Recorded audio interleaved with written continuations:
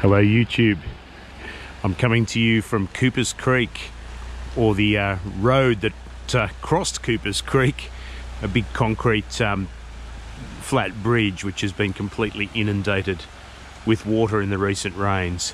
It's not like we've had that heavy rain, it's just really that the soil's been so saturated that even small amounts of rain cause angry waterways, and it's quite a powerful amount of water coming down Cooper's Creek, bits of silt in it as well, as you can see.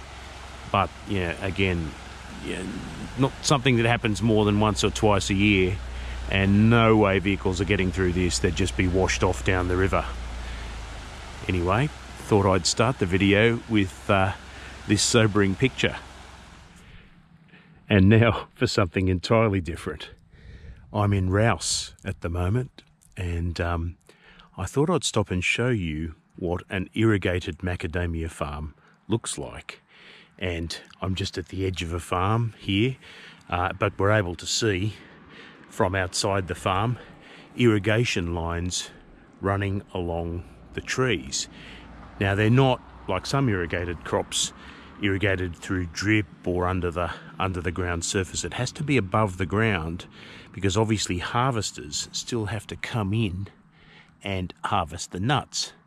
So you can see there's a herbicided strip under the trees. There's some decent nuts dropping.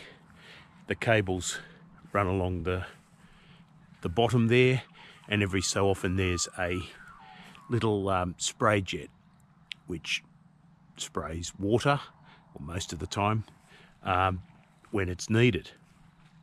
And of course, in climatic periods like this, irrigation isn't needed at all. The ground's absolutely wet. There's been a ton of rain in Rouse, as there has been in Rosebank and the rest of the northern rivers.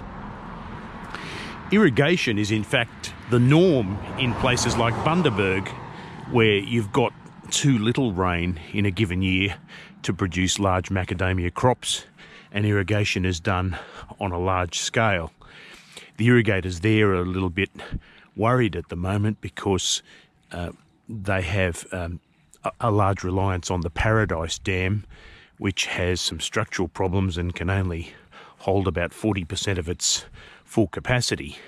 And the irrigation water that some farmers have already bought and paid for isn't coming to them, or can't come to them, because of the dam's structural problems. Now, that's going to be a long story. There's a lot more ahead, including possibly a class action, but there's some problems for irrigators there. But on the question of irrigation generally, should you irrigate? Why would you irrigate in the northern rivers? Obviously, in a year like this, irrigators, infrastructure is a waste of money. You just don't need it. And in general, the northern rivers has enough rainfall to produce a good crop without any irrigation, and that's what you want. We get reasonable rains from November through to about May, and then things dry up a bit, and then we don't usually, hopefully, get rain in September, when it will ruin flowers and reduce the available crop. But there are still some farmers, including this one, who believe in irrigation. And the stories you hear are that having irrigation to even out the moisture, to provide a more steady stream of moisture, can improve kernel recovery, can improve sort of nut quantity and quality. And of course, when you get a dry year, like the 2019-2020 season that we've just been through, those who irrigate, of course, are able to cash in a lot more. Another advantage is you don't have to put just water down these lines. You can do what's called fertigation, which is a cross between irrigation and fertilizing, surprisingly enough. And you can add nutrients, obviously in a mechanized way, along your drip line. And because macadamia trees' roots are very close to the trunk, they don't spread out, and they don't have a taproot, this form of irrigation is entirely compatible with liquid feeding. Again, it's really just a supplement. You don't want to make it, I don't think these farmers would make it the whole of their feeding, and you still need organic matter, which is the gold standard of any farm. But it's an advantage. The disadvantages, well, obviously the capital cost of setting up irrigation. You're needing to put star pickets in the ground. You need to obviously spend a lot on hose, and you can get blockages, and ultimately it costs electricity to push water through.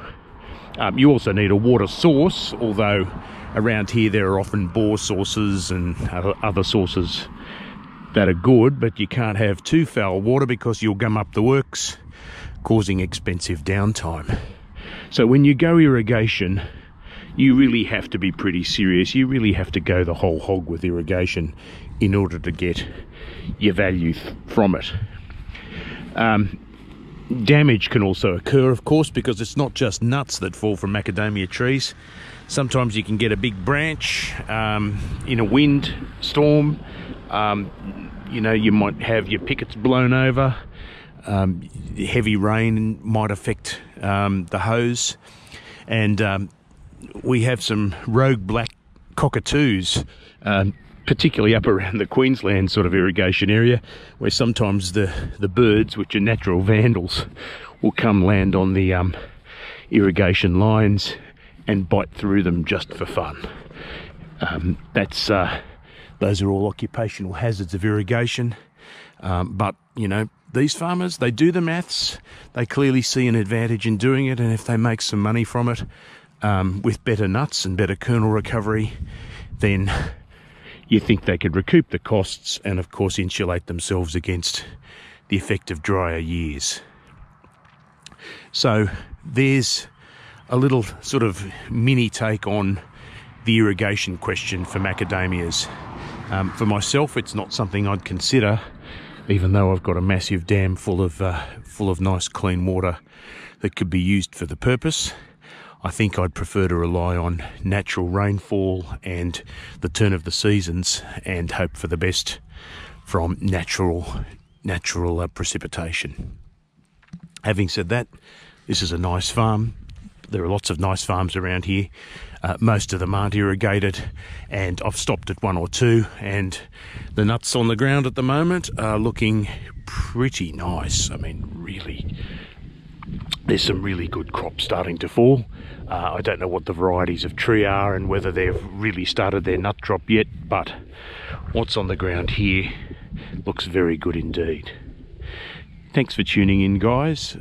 We're hopefully seeing the end of the rain for a while shortly, so that we can get out and start doing some harvesting and some cleaning up of our overgrown headlands.